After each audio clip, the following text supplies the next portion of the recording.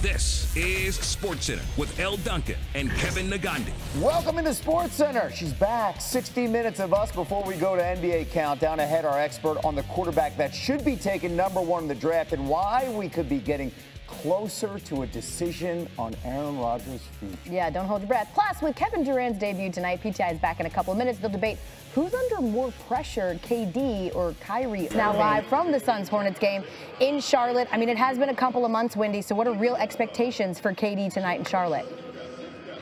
Bit because KD is averaging 25 points per game for his career against Charlotte. That's actually his fewest against any team. So tonight might not be indicative at all as to whether this is working. Brian Windhorst standing by with the latest. As for Jason Tatum has 33 games with 30 or more points this season. That ties him with Paul Pierce for the 4th most in Celtics history. He needs 6 more games with 30+ to pass Larry the Legend for the most in a single season in franchise history. Boston has 20 games left this season to do it. Doris Burke sat down with Tatum to break down his impressive play this season.